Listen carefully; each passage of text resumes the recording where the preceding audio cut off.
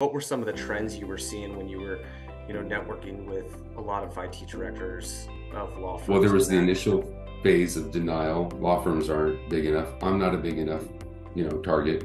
Well, the small law firm that works for a big company is the ideal target. So a lot of what we saw was just the awareness. We went through a long period of time. There's one firm, popular firm, multinational firm that got compromised.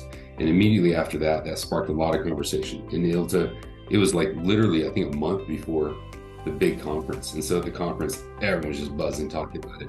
And after that, literally every firm that had a cybersecurity initiative got it approved. So it was kind of nice. But it What was was what was the breach that happened there? um, that was the big firm with the three letters that everybody knows.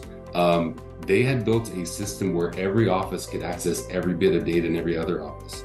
And the Okay. speed and the slickness at which they could have that access turned out to be a big problem when they got ransomware. It could spread through site to site. So that's when we started evaluating, do I really need to have universal access to everything? Or do I need to be a little more granular? I think that was kind of the start, at least for law firms, that more of a zero trust mentality, least privileges. Do you really need to have access to this? What's the big deal if you have to authenticate one more time to get to this, sensitive piece of data?